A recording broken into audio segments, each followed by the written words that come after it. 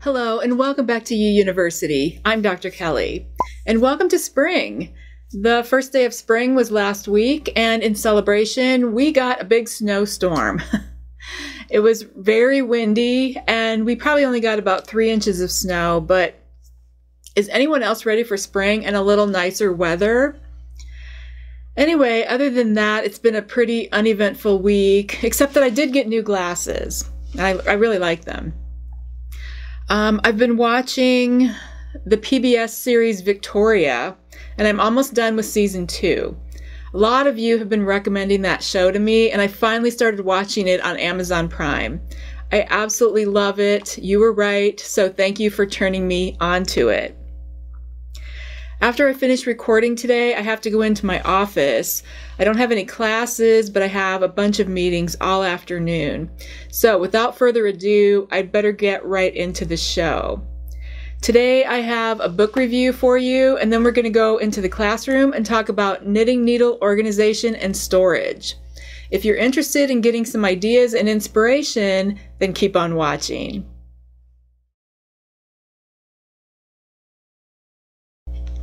In today's book review, I'm going to be talking about an audiobook entitled Synthetic by J.T. Nicholas. This audiobook was just released on Audible a couple of months ago, so it's very new. This book was an unusual choice for me because it's outside of my normal historical fiction genre. This is kind of a sci-fi novel set in a dystopian future. It's also a detective story and a murder mystery, and like I said, these types of books are not my norm.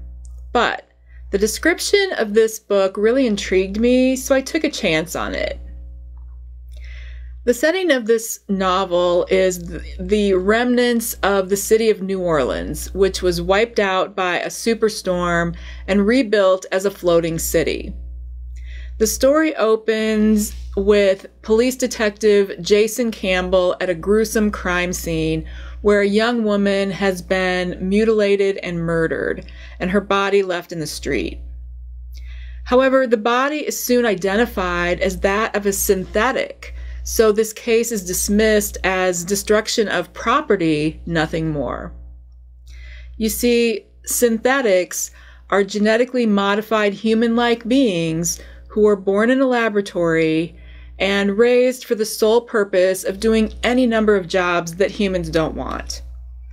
They are treated worse than animals. They're simply things, a renewable resource.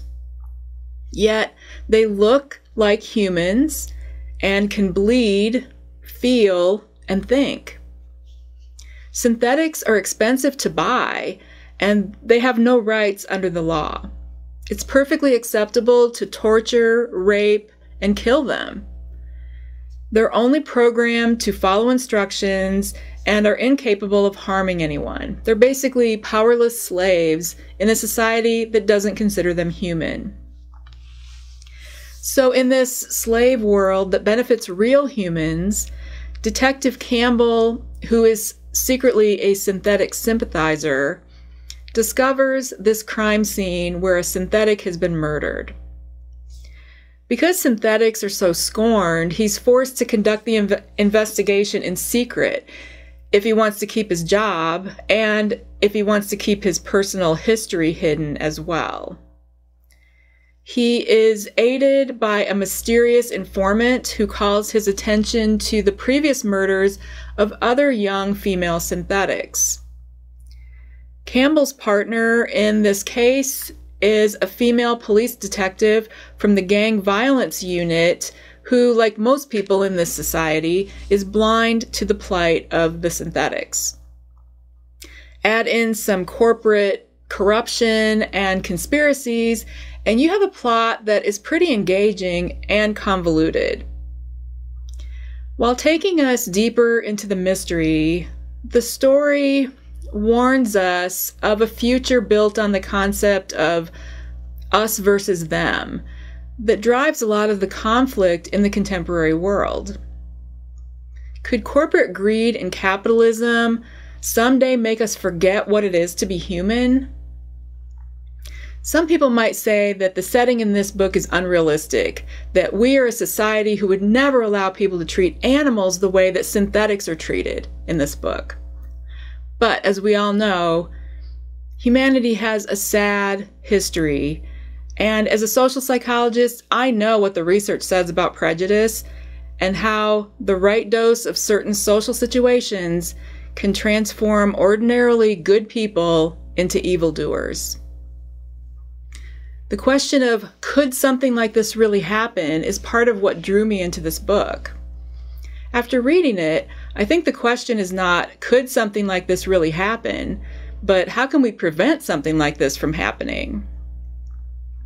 Synthetic's plot is primarily a wonderfully twisted mystery with action sequences and moral dilemmas that will make readers think and question what they know about humanity. I did enjoy the mystery behind the story. It definitely held my attention in different ways throughout the book.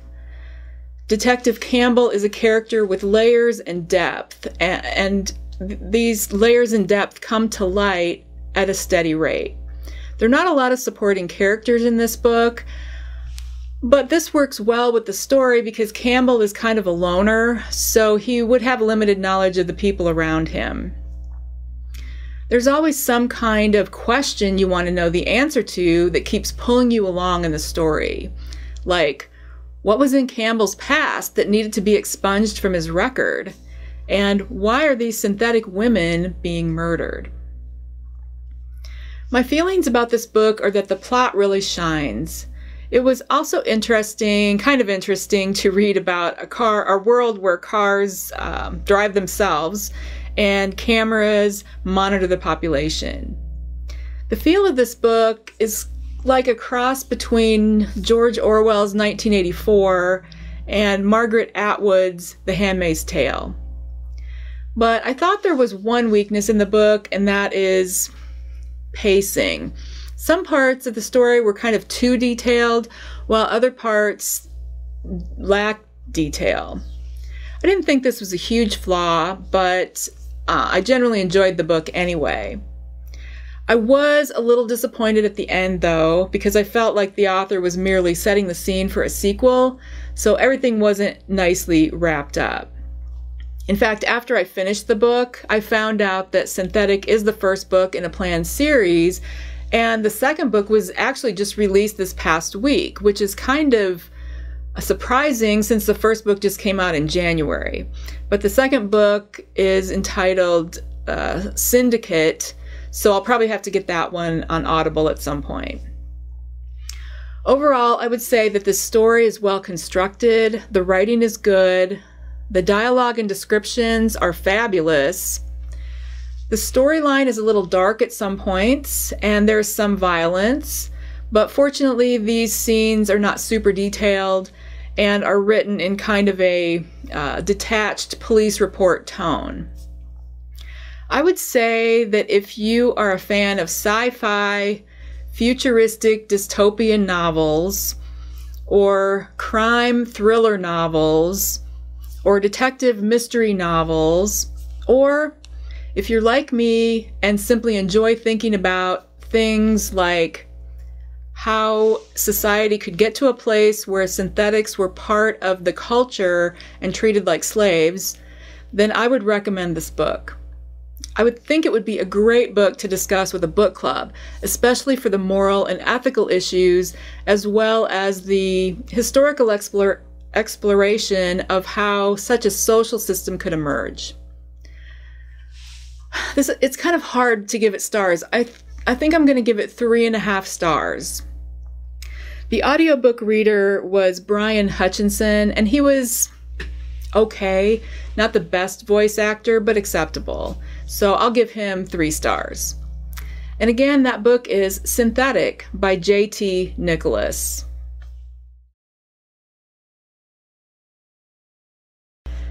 All right, so today we are looking at different ways of storing and organizing knitting needles. Now, I did a live Periscope broadcast about this topic a couple of years ago, so I already was familiar with some needle storage ideas. And last week, I did a little poll on Instagram asking you guys how you store your needles, And there were some really great ideas there. And I also spent a lot of time looking for other ideas of storage methods online. So in all those ways, I came up with a list that is maybe not comprehensive, but includes probably something for everyone. And that's what I want to share with you today. The biggest challenge for me to do this video was structuring how I was going to present all this information to you. So I've organized my organization ideas into several categories and subcategories. The main categories are going to be driven by the types of needles. And let's start with straight needles because I found those are a little more simple to store. One of the most common storage solutions for straight needles is to just put them in a pretty vase or cup and display them like a bouquet of flowers. A lot of people in my poll said they don't personally use straight needles to knit, but they use them to decorate their knitting space, and that's what I do as well. With these, you can easily include your antique needles and the ones that were handed down from your mom or grandmother, and you can use all kinds of containers to display them in. Another fun way I saw you could display your straight needles is to make one of these cute little hedgehogs and then stick needles into it, which would represent its quills. I think this is adorable. I haven't been able to find the pattern to make it, but there are some similar ones on Ravelry that are smaller. If you use one of those patterns, you would probably have to alter it to make it bigger or use thicker yarn and larger needles or something like that.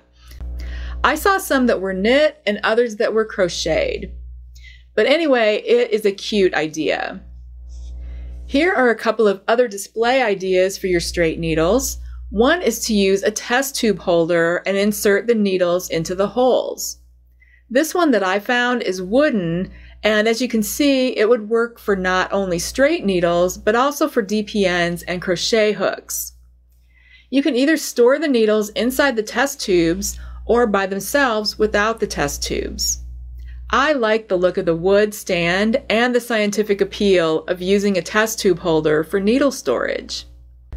Another similar design is to use a partitioned box like this one to store your straight needles. This one happens to be a vintage wooden knitting needle display box, but you could use similar boxes made out of clear acrylic or wood or a partitioned basket or anything else that you might have like this. Sticking with the wood theme, but if you don't want your straight needles sitting out in the open, maybe you want to put them inside a cabinet or something, well, in order to corral everything, you could get one of these nice wooden needle boxes. I found this handmade one on Etsy for $120. It has two sides, one for your straight needles and the other side for your fixed circular needles. Each side is lined with felt, which gives it a luxurious look. And there is a wood panel that fits on top of the straight needle side to hold them in place so they stay there when you close the box. Another way you could store your straight needles is in a fabric case that rolls up. Now for these you could sew your own. There are a lot of patterns available for purchase if you look online.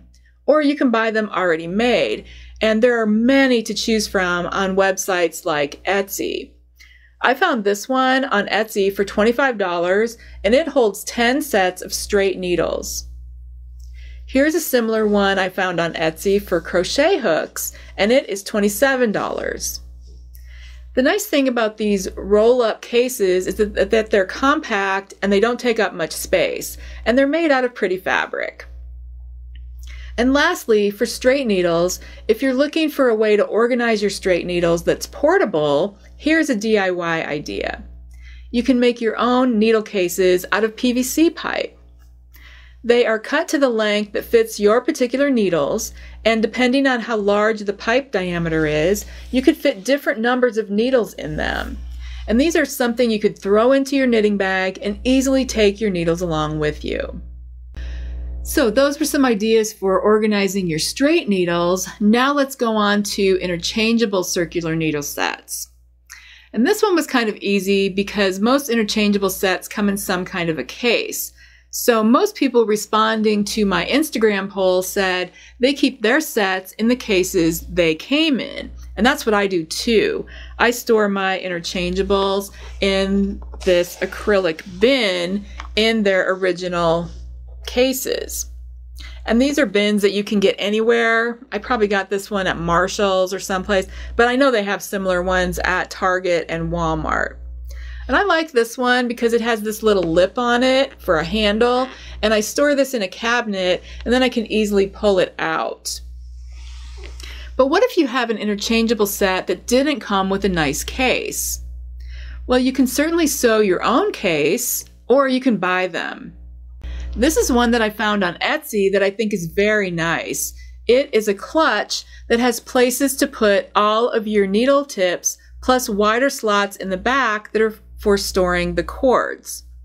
It also has a zippered pouch at the far end where you could store little notions like the tightening keys, stitch markers, a little scissors, tapestry needles, or whatever else you want to put in there.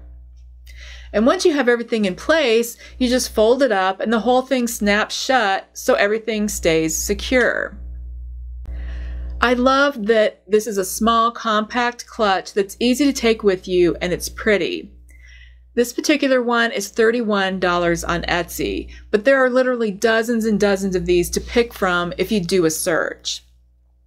Another one that I found is from Knit Picks. This one is vinyl and has a zipper that goes all the way around it to close it up.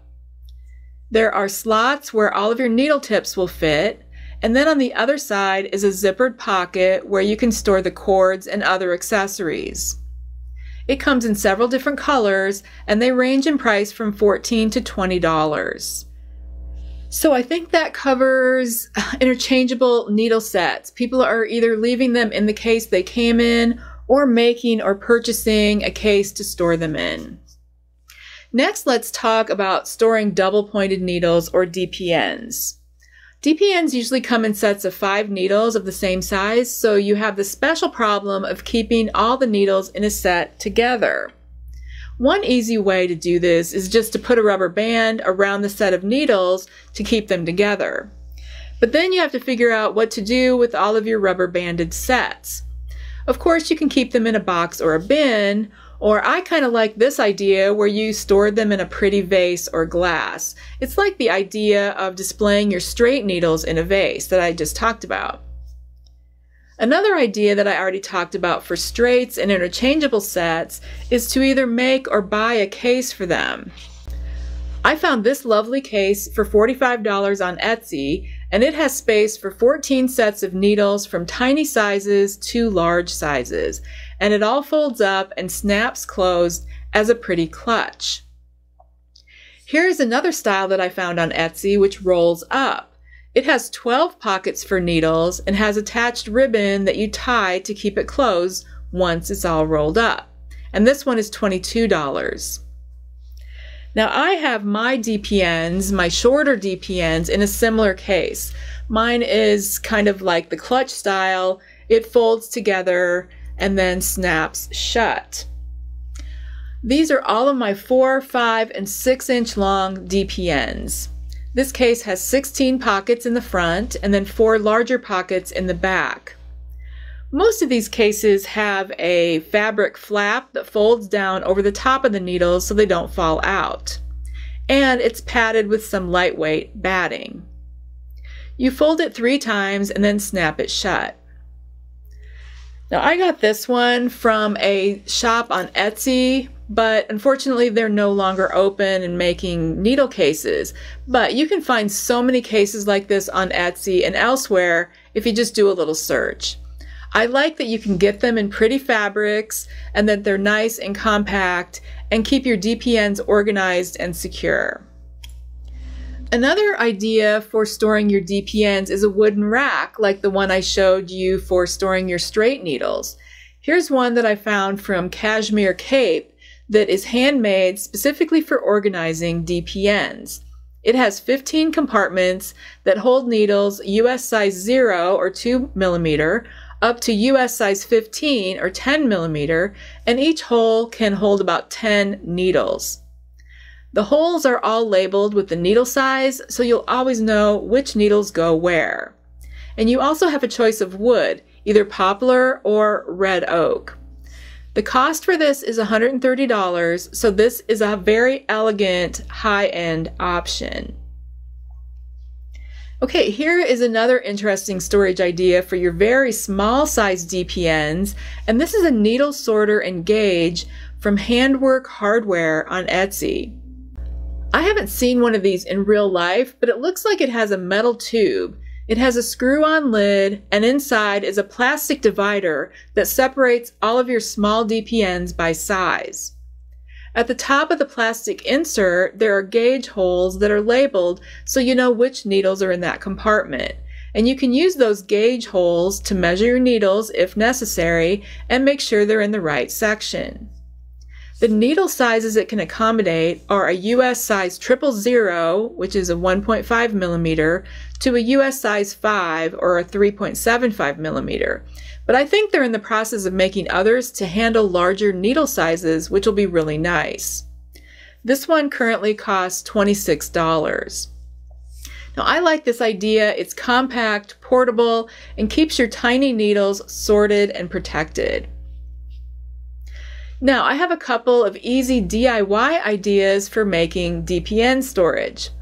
The first one is something that I use myself, and that is storing each set of DPNs in toothbrush travel cases.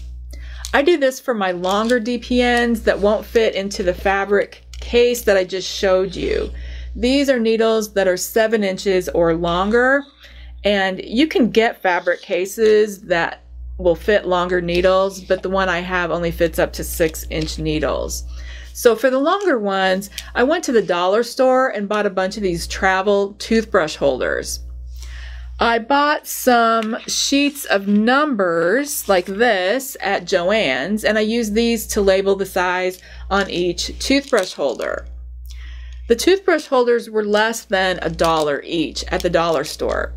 The only thing is that with these particular toothbrush cases, they have a hole on both ends for air circulation. So like if you're keeping your toothbrush in there, those holes are big enough that the DPNs would just fall through. So to rectify that, I had some of these dots, these dot stickers laying around the house, but you can buy them at Walmart, Target, office supply stores. Anyway, I stuck one on each end of the case. So they each have a little green sticker. But then I also covered it with a couple of coats of clear fingernail polish so it wouldn't come off. And that worked perfectly. I keep all of these cases in an acrylic bin that matches the one I keep my interchangeable sets in. So they're right on the shelf and I can easily pull this out like a drawer and get to what I need. Another DIY idea that I liked was this one where you organize your DPNs in a sheet protector. The sheet protector would need to be the kind that is open on the side like this one. And you would need to figure out how many DPN sets you could store in one sheet, measure out how big you wanted each section to be, and then put a row of staples where you wanted the sheet to be divided. So like in this picture, they have the sheet on the right storing 4 sets of needles, and the sheet on the left storing 6 sets of needles. I like that this wouldn't be very expensive. You can get these side zip sheet protectors for like $5 at for a package of 10 at Staples. The nice thing is that they fit into a 3-ring binder, so you can zip the side closed so the needles don't fall out, and your DPNs would be organized, protected, and not taking up a lot of space. Okay, so those are some suggestions for DPN storage and organization. Lastly, I wanted to cover storage ideas for fixed circular needles. It seems like they have the potential to be the biggest disorganized mess if you don't have a good organization method that works for you. And it seems like so many of us have a lot of fixed circular needles that we need to organize. And I'll say that I found probably more ideas for storing fixed circulars than for any other kind of knitting needle. There are so many options, and I'll try to show you as many examples as possible. And then I'll share with you how I store my fixed circular needles. So first, let's talk about needle cases. There are many choices for cases for storing your circular knitting needles. Here are some that I found. This one is from Knitter's Pride, and you can get it for around $30. It has space to store 14 pairs of fixed circular needles, plus you can buy additional needle pouches in packages of 5 for $4.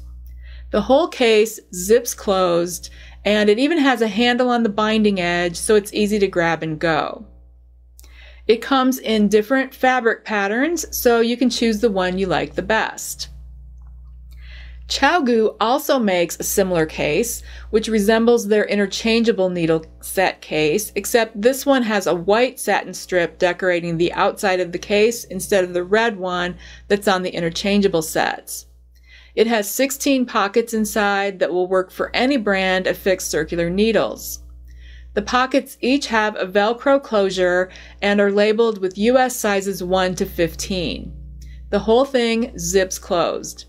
There's also an outside zippered pocket to hold accessories, and the ChowGoo case is $40. Of course, halcyarn makes a case as well. The fabric is brocade and cotton, just like their interchangeable needle cases. This one has 27 pockets, but only 9 of those are for circular needles. The rest are for DPNs or crochet hooks. It also has an exterior zippered pocket to store accessories. It closes with a button and loop like their interchangeable case does, and the halcyarn case is about $35. In addition to these brand name cases, you can also find a multitude of handmade fabric cases for fixed circular needles online at places like Etsy and eBay. One that I found on eBay is this one by Maine Crafts for $25. It's a fabric case with 8 plastic pockets for circular needles, and it closes with a Velcro tab. I like this one because it's a little smaller than the others that I've seen. When closed, it's 8 inches tall by 4.5 inches wide, so it's very portable. There are a lot of fabric choices too. The only downside is that it only has space for 8 needles. Here's a case that I found from a maker in Canada called Jezebel B on Etsy. The case is made out of denim with leather trim, so it's very sturdy. It has 18 pockets for storing needles, and what's great is that you can either leave them in their original package or take them out and put them directly into the case. On the left side flap is a lined pocket for storing accessories. To close the case, you fold it into thirds and fasten it with the Velcro. When it's closed, it's like a clutch handbag size, 16 inches long and 6 inches wide. And this one is a little over $60 US. This is another type of needle case which uses clear plastic pockets, and this one is handmade by Needle Caddy on Etsy. The case itself is made of heavy-duty canvas with a zipper closing around the outside, and it has a padded handle. Inside there are 10 durable Ziploc pockets with Velcro along one side, which attaches to the Velcro inside the case. And these pockets are where your circular needles go. The Needle Caddy is $25, plus you can get additional sets of 5 pockets for $5. The whole thing is 9 inches square by 1 inch deep. Another handmade style of circular needle case is this one by So Darn Close on Etsy. This one is an accordion style and measures about 6 inches square. Inside are 5 felt pockets where you store your fixed circular needles. It closes with cotton ribbon and beads. There are several different fabrics to choose from as well, and the cost is around $35. Again, the drawback is the limited number of pockets. It only has 5. But I do like the accordion style and think this would be great for some people. And speaking of accordion style, there are some other DIY options that you might like. One easy idea is to pick up an expandable coupon or check file like this one, and instead of coupons or checks, store your circular knitting needles in it. These even have tabs where you can label the different size needles, and several needles will fit in one section. Okay, here is a popular way that people are storing their fixed circular needles, and that is using one of these hanging needle organizers that you can either buy or make yourself. As you can see on this one, all the needle sizes are clearly labeled, and you just insert one needle tip through the appropriate opening, and then the needle just hangs there. You can hang the whole thing from a clothes hanger like this one, or you can hang it on a wall or any vertical surface like this one. Some of the prettiest ones I've seen in this style are from Della Q. They are made out of taffeta silk and have 21 pockets that are labeled for US sizes 0 through 17.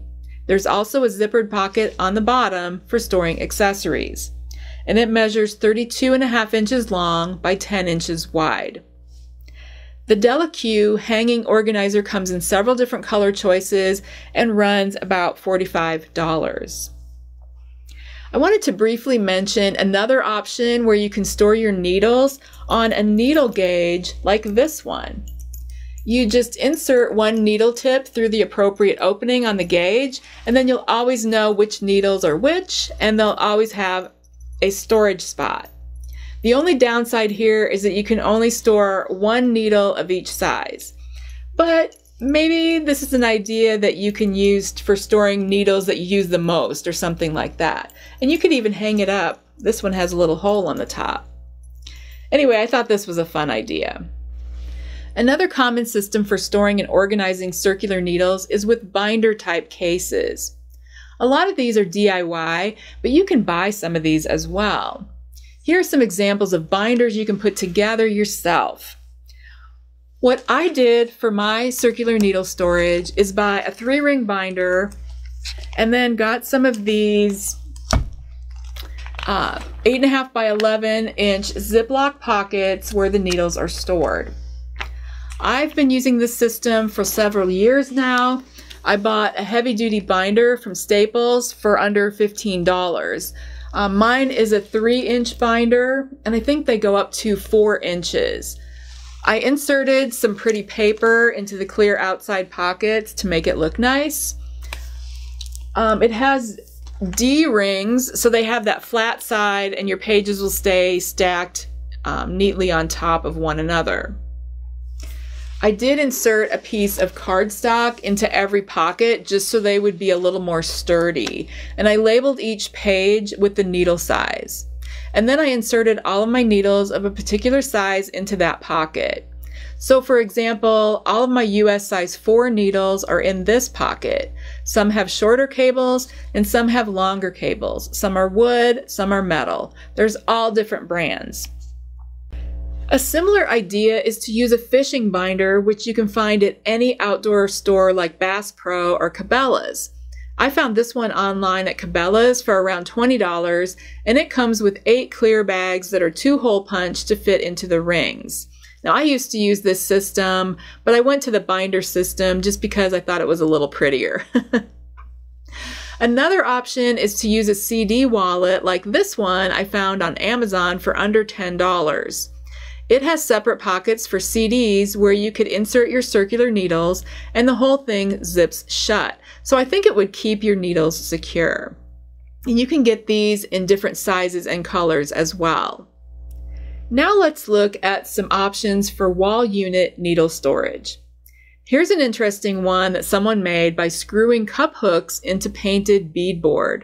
And they put a frame around it and labeled the hooks with different needle sizes. So then the needles just hang from the hook that indicates their size. You could do something similar with a bulletin board and decorative push pins. Or you could use a pegboard system like this one that you might see in a yarn shop.